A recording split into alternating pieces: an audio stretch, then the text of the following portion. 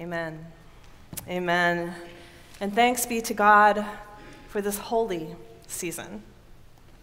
I want to welcome you again to the first Sunday of this season that we call Advent.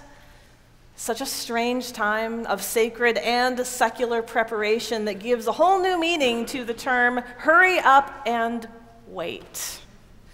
The culture pushes us to hurry up. Get your shopping done, get your house decorated, be the first in line for the best deals. And meanwhile, the church, it seems, is always trying to put on the brakes. Slow down, not so fast. We've got 4 weeks to go. Let's just light one candle every week. Let's just open one window every day. Wait for the Lord's coming with patience and peace. Add to that the strange dynamic of waiting patiently or impatiently for a baby who was already born 2,000 years ago. A prophecy long ago fulfilled and yet still waiting for completion. And Advent feels kind of like, if I can borrow a phrase, a wrinkle in time. Listen to this morning's scripture reading, for example. You'll recognize the words, especially if you are a fan of Handel's Messiah. But even if you don't recognize the words, you'll recognize the universal human longing for light, for hope, for comfort, for peace, for justice.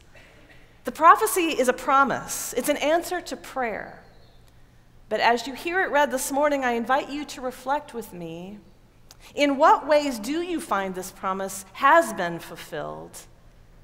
And in what ways are we still waiting? Hear the words from the prophet Isaiah chapter 9. The people who walked in darkness have seen a great light. Those who lived in a land of deep darkness, on them light has shined. For a child has been born to us, a son given to us. Authority rests upon his shoulders, and he is named Wonderful Counselor, Mighty God, Everlasting Father, Prince of Peace. His authority shall grow continually, and there shall be endless peace for the throne of David and his kingdom.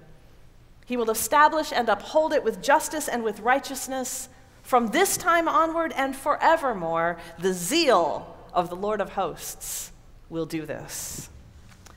Words of hope for a hopeful people. Thanks be to God.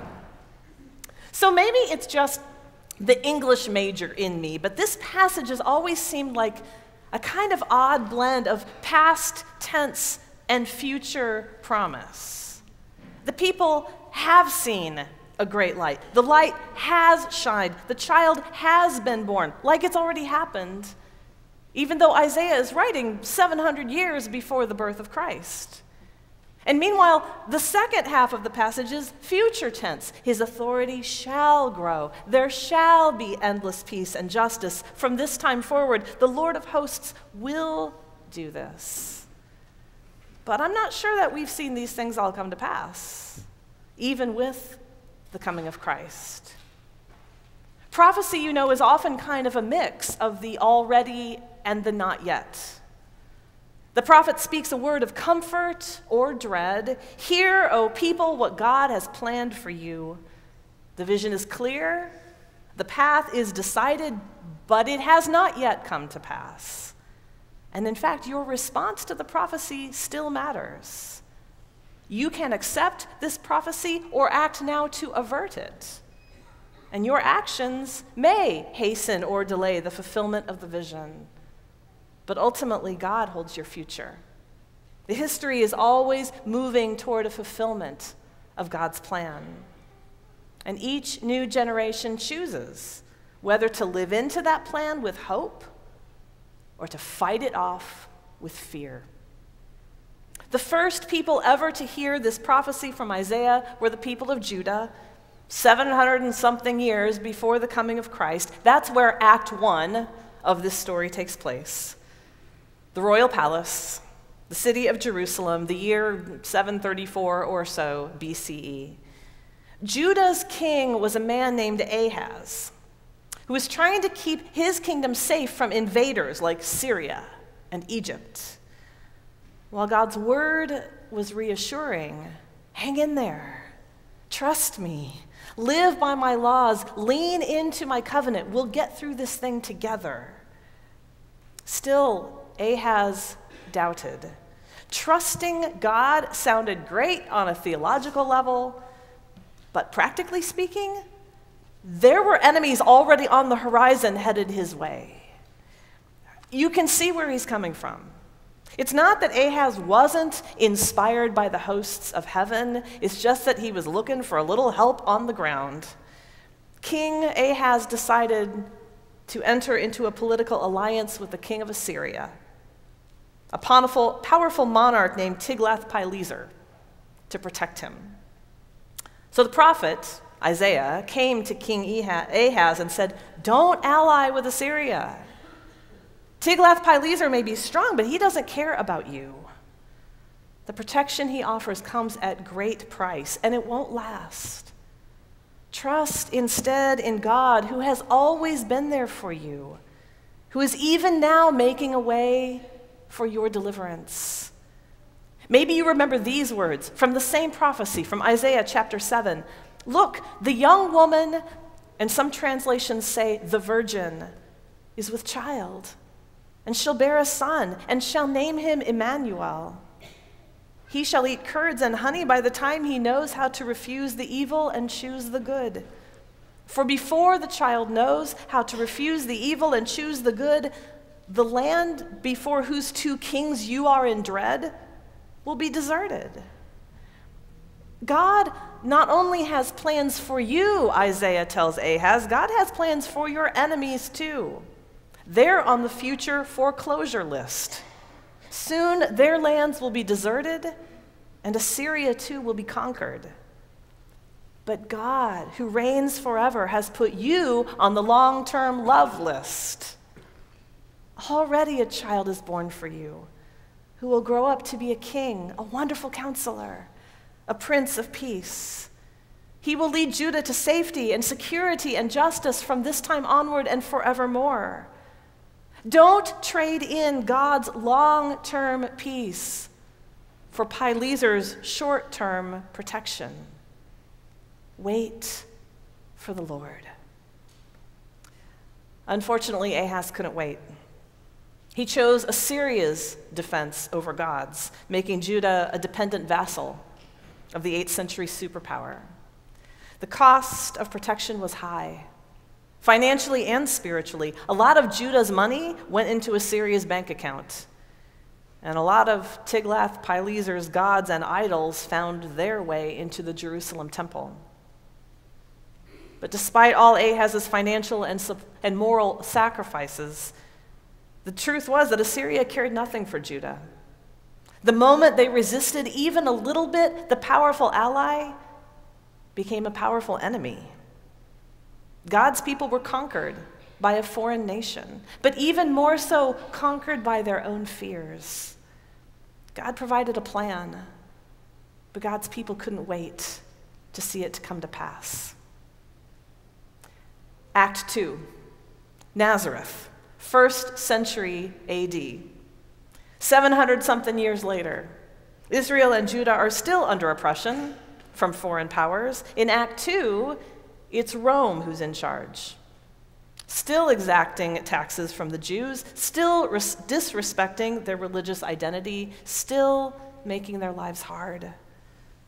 The people are still walking in darkness. And yet, in the midst of that darkness, whispers of a kind of holy resistance are circulating from this little town in Galilee called Nazareth, a nowhereville, an unremarkable little village in the great Roman Empire, that a virgin has conceived a child by the Holy Spirit, and he just may be God's Messiah. It seems unlikely, even fantastic, that this crazy rumor out of Nazareth could have anything to do with the 700-year-old promise that God has already tried to fulfill once. But there have been reports of angel visitations. and a star in the sky. And even some visiting scholars from Persia stopped by the library in Jerusalem to check out the ancient prophecies. Isaiah, yes, but also Micah, who foretold that the king whom God would raise up to save God's people would be born in Bethlehem. Remember these words? But you, O Bethlehem of Ephrathah, who are one of the little clans of Judah, from you shall come forth for me one who is to rule in Israel, whose origin is from old, from ancient days. And he shall stand and feed his flock in the strength of the Lord, in the majesty of the name of the Lord his God, and they shall live secure, for now he shall be great to the ends of the earth, and he shall be the one of peace. So this sounds like the same promise that God gave to Isaiah. Could it be the promise is finally coming to pass? How long will it take for this baby to grow up and receive his authority? How long? And will the people listen to him any better than they listened to the prophets? Will they be willing to let him be king of their hearts and lives? Or is it just earthly protection they desire? Well, if you've read the Gospels, you know how that turned out. The child to be born was Jesus, and he did, in fact, save the people from their sins. He was, in fact, the light of the world for those walking in darkness. He did, in fact, show them the way to the Father. He was the wonderful counselor, mighty God, everlasting Father, Prince of Peace. And some received him, and some did not. His sacrifice changed the world, and yet we are still very much the same. Which brings us to Act 3, the Church of Jesus Christ in the year 2019. The people are still walking in darkness. We face the same human condition. We function out of fear. We make the wrong alliances. We don't trust our leaders. We don't really trust God either. And into that darkness, into this current reality, we hear the prophets still calling to us over 2,700 years. I'm going to invite you to read the prophecy aloud and to reflect on those words for us. Please. The people who walked in darkness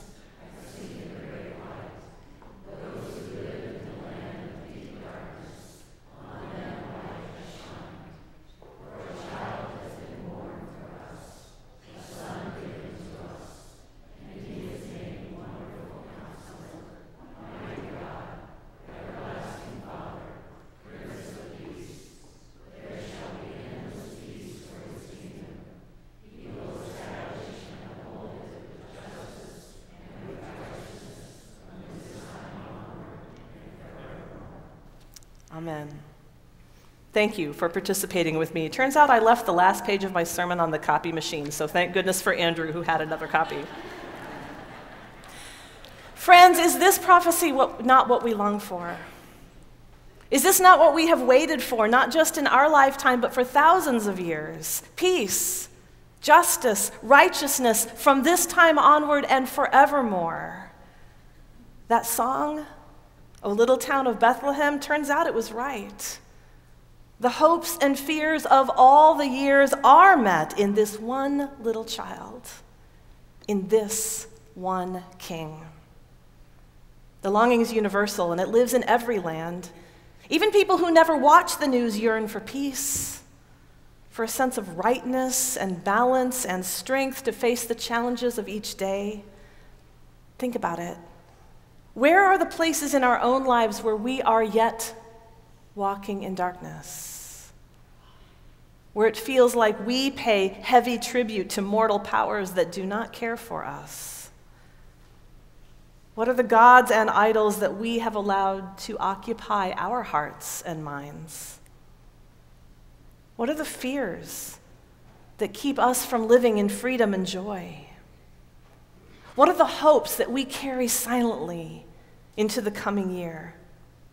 Perhaps those hopes and fears could be the substance of our prayer in the coming week. as together we offer them up to the God who really can change our world and our lives if we are willing to be changed. For it seems to me that the question isn't so much whether God wants to save us, but whether we want to be saved. A child, after all, has been born for us. He has come and walked among us, and yet each and every day we choose whether to acknowledge him. His birth only really matters to us if it really matters to us. Our generation, like everyone before it, has a choice to make. Will we receive him? Will we accept him? Will we wait for him? Because his peace takes time. It takes patience. It takes a willingness to be transformed from the inside out. Maybe that's why we have such a hard time seeing the fulfillment of the prophet's words in our world, because they've not yet been completely fulfilled in our own hearts. God offers a different kind of saving than the captive world knows to ask for. And I don't just mean saving like, can you say that you've been saved? I mean, have you made room for him in your heart this season? Have you invited him in there right now? Are you allowing him to dig down into your fears and replace them with hope? Hope for a better world, hope for a peaceful future, hope for justice and righteousness and what the prophets call shalom. It takes time. We don't transform quickly, but one day at a time, one person at a time, God is shining a light into our darkness, and the darkness shall not overcome it. I invite you to pray with me, silently or aloud. Holy child of Bethlehem, descend to us, we pray.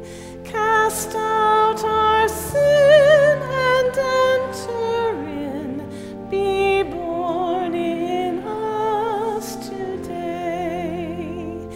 We hear the Christmas angels, the great glad tidings tell.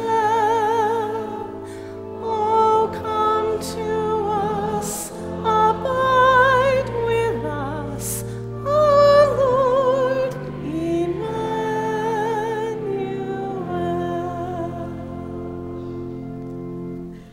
Amen.